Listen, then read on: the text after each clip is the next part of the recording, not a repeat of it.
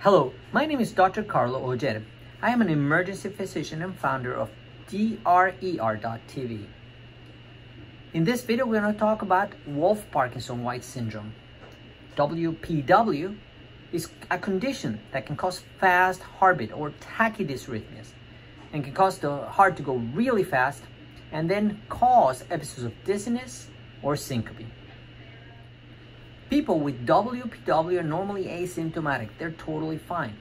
But they'll have episodes where the heart rate jumps and goes really, really fast. And this causes the symptoms of lightheadedness, dizziness, palpitations, syncope, near syncope, which is they feel like they're going to pass out.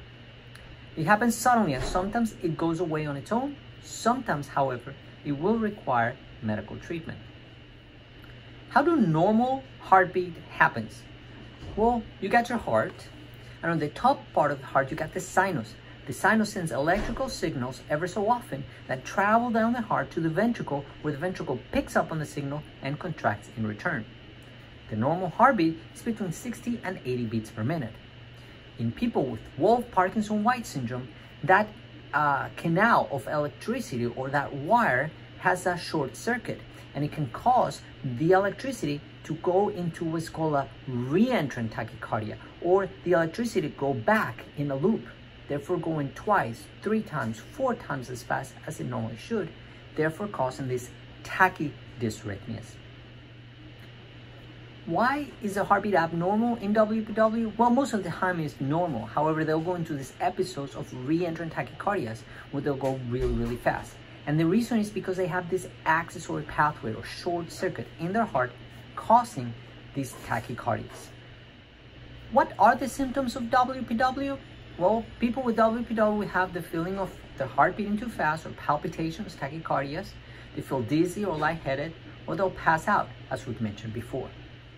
Most patients with WPW will have no symptoms at all, but when they do, it'll cause chest pain, it'll cause trouble breathing, agitation, almost like the feeling of an anxiety attack.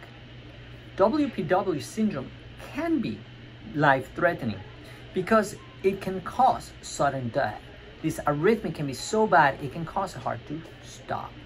But this is rare. Is there a test to diagnose WPW?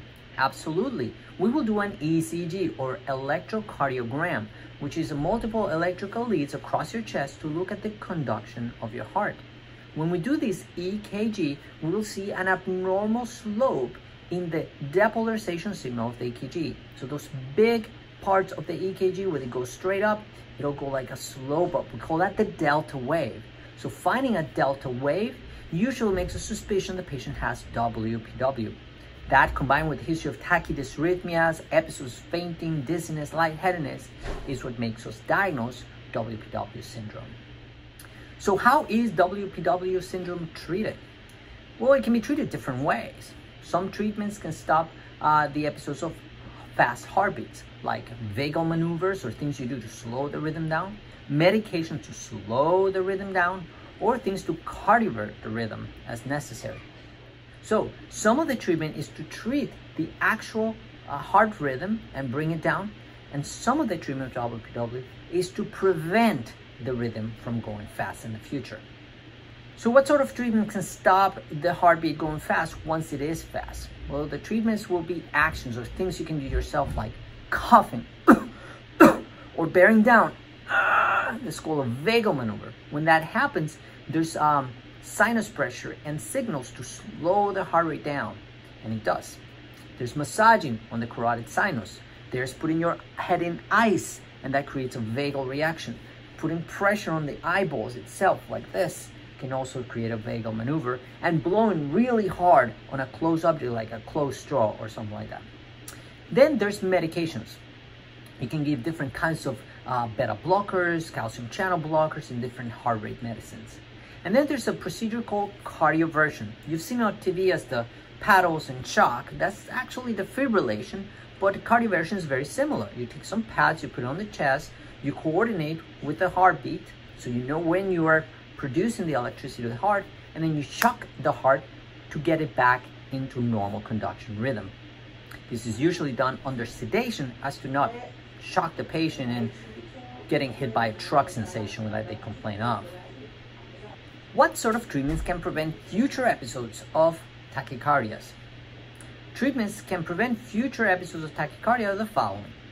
A procedure called radiofrequency catheter ablation. Eventually, we put a catheter either through the wrist or the groin, goes into your heart, and using radiofrequency, we burn this extra pathway. We cut it, we laser it, we damage it, so that the electricity coming from the sinus down to the ventricle has only one way to go instead of this extra pathway that goes on a loop. If nothing else works, you might need surgery. A doctor can do surgery to disconnect the abnormal path in the heart. But radiofrequency catheter ablation is done far more commonly than surgery. This is a last resort for multiple episodes of life-threatening dysrhythmias. Guys, I hope you enjoy this video, that you learn a lot about WPW syndrome, potential treatments, symptoms. If you have symptoms of tachycardias that have been undiagnosed, you need to see a doctor. You need to get an electrocardiogram. You need to search for that delta wave on the EKG, and if you do, you might need to see an electrocardiologist, an electrophysiologist, or specialist of the heart that specialists in arrhythmias, and those are the ones who usually do these radiofrequency ablations of the heart. Again, thank you for watching this video. Check out PatientEducation.Video for many more free patient education videos.